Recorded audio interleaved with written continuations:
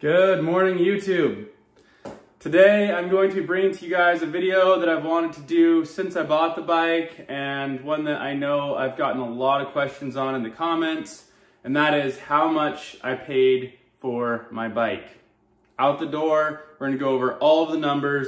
We're going to go over taxes, fees, what I chose in terms of warranty, services, extra parts, the whole nine, my credit score, everything. I want you guys to be able to watch this video all the way through and have all the information to make a very fair estimate of what you're gonna pay if you go to the dealership to buy one of these new bikes. So I originally wanted to shoot this video with you guys in the helmet, going for a ride on the bike, maybe tape the paperwork to the tank and kind of file through it and talk to you guys about it. Kind of be a fun way to do it. Bought a microphone for it and everything to plug into my GoPro. But Washington State decided to throw us some snow out of nowhere, and there's de-icer on all the roads, and so we're not gonna ride today, unfortunately. So the garage is also a complete mess right now because I'm installing insulation, a moisture barrier sealing. It'll be a really nice place to shoot for you guys once it's all together and done, but currently it's a disaster. So I'm gonna pull the bike out of the garage and park it under the carport here, and maybe we'll even just talk in here, sit by the fire, be comfortable, and have the bike as a backdrop.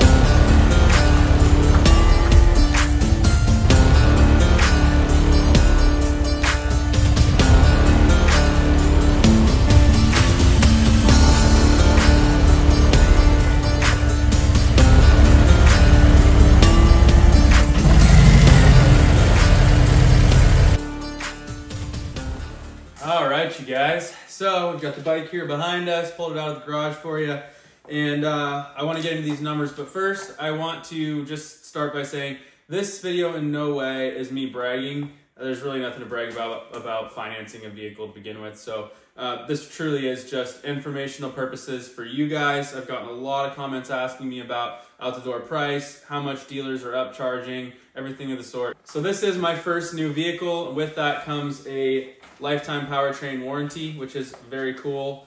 A lot of people have a lot of feelings about that within the Harley Davidson world. They don't tend to uphold their warranty when it comes to using aftermarket parts. I'm not going to get into all of that. I'm sure it's going to end up in the comment section anyway, but just know when you buy a new motorcycle from Harley Davidson, if you leave it stock or you use Screaming Eagle parts, you can take use of this lifetime powertrain warranty. There's that. Moving on. So we're gonna get into my credit score, how much I put down, everything of the sort, give you guys the most real world application that you can use to make your own decisions on whether or not to even consider this option. So getting into it, my credit score came out to a 702. Not great, it is what it is. So there are a lot of different ranges in the FICO credit score range here. There is an 800 to 850, which is tier 1. That's the best interest that you can get from any, the best credit score you can have / the best interest rate offer you're going to get. The next is 750 to 799. That's tier 2. I fell in tier 3, which is a 700 to a 749. You have a tier 4, which is a 650 to 699. Tier 5, which is a 600 to 649.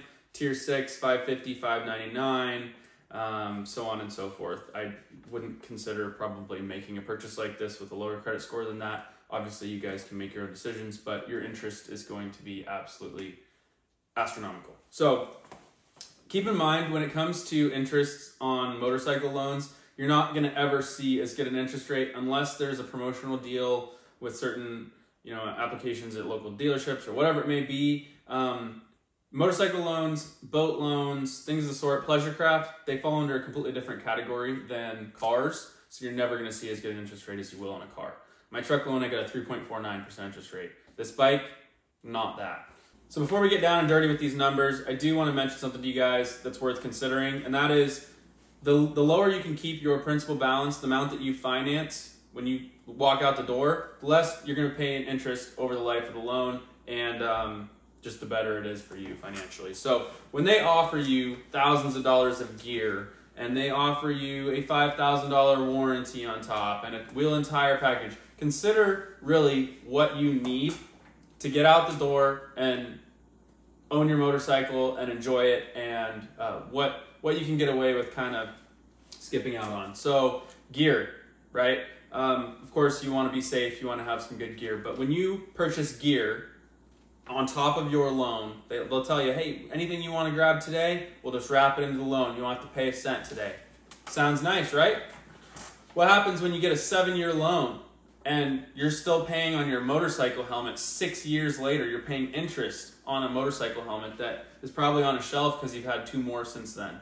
It's just not worth it. Do not make that mistake. Now, warranties. You get a $5,000 5-year warranty, right? Well, you already have a 2-year warranty on the motorcycle, on the entire motorcycle, and then a limited lifetime on the powertrain. So why would you spend $5,000 for an extra warranty or whatever they're charging and stack that on top of what you already have, when usually you can go to your dealer and ask, hey, you know, my 2 years almost up, can I add a warranty onto this? And they'll say, yeah. So then at that time you can consider either paying cash for a warranty or then adding, you know, getting some sort of a program. I'm sure they have them. So to where you're not going out the door with a $35,000 bike and then a $5,000 warranty and then $2,000 in gear. You're $42,000 out the door, but now you're paying interest on $42,000 for the next, you know, whatever amount of time that you chose, whether it's a 60-month or, you know, 7-year, versus keeping it down as low as you can. So really consider those things when you make the purchase. So let's see here. So with that 702 credit score, I fell into tier 3 and I ended up with a 10.09 interest rate. That is not very good at all. I do not intend to pay this loan the entire time. I'm going to pay it off early and make good principal payments when I can, because if I were to make the minimum payments for the next 5 years, I always get the shortest so that I pay the less in interest. Yes, it's a larger payment than if you were to do a 7-year, but you pay less interest over the life of the loan. So I would pay $6,911.91 in interest. I would pay almost $7,000 to be loaned the money to own this motorcycle, since I can't just buy it with cash.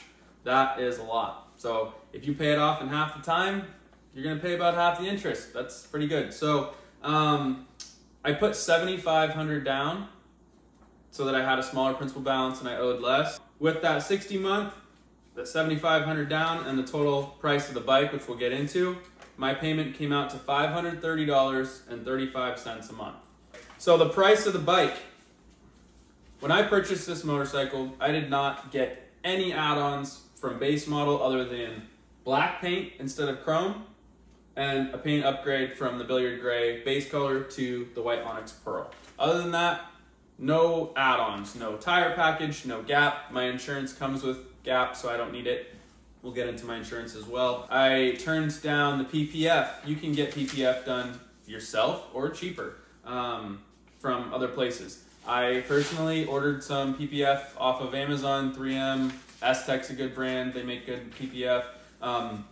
Slap that on yourself, cut it up, put it where you need it, and away you go. I'm gonna put some on the tank where my knees hit, and I'll end up putting some in the front of the bags where rock chips could come up. Really, other than that, you know, you do what you can, but things are gonna happen, okay? Their warranty, you decide if that's good for you, if you need it. I did get the loan through Eagle Mark Savings Bank, through Harley Davidson. I could have searched around, but with my credit score, it would have been probably about the same. So let's see. The selling price of the bike, Harley Davidson, the dealership destination in Tacoma, was asking $29,049. Okay. Other charges and fees, $367.75. Total taxes, like I said, $2,992.34. Total selling price out the door, $32,409.09. Cash down, $7,500. Balance due, $24,909.09. That is what I paid / will / owe on my 2024 Harley Davidson Road Glide. All right, so I've gone over all the numbers with you guys on purchasing the bike. Now, one more thing I'd like to go over with you guys is insurance, because that is something that you are going to have to cover when you buy your new motorcycle. You're required to have full coverage, and it sucks, but it's a necessary evil. You gotta have insurance to protect your investment. So Harley Davidson offers insurance. A lot of other companies offer insurance. I did get a quote from Harley Davidson. It's pretty dang good. It's close to what I was able to get through my insurance provider. They have good offerings, good helmet replacement, safety apparel, roadside assistance, all that stuff. So it's a good option. At least run the numbers with them. It doesn't cost you anything. I ended up sticking with Progressive because I already have my Triumph Speed Triple 1050 with them, so they were able to offer me a little bit better deal. It's $114 a month, and at 30 years old, and my driving record is pretty clean. I don't have any speeding tickets in the last few years. Thank you. So yeah, that's what you can expect kind of numbers wise. Now, keep in mind that is on a Road Glide, which is more of a cruiser, sport touring type motorcycle, Grand American touring. If you were to buy a sport bike or something of the sort, your insurance rates will obviously be higher. So yeah. I want to thank you guys for watching this video and for commenting in the previous videos asking for this information.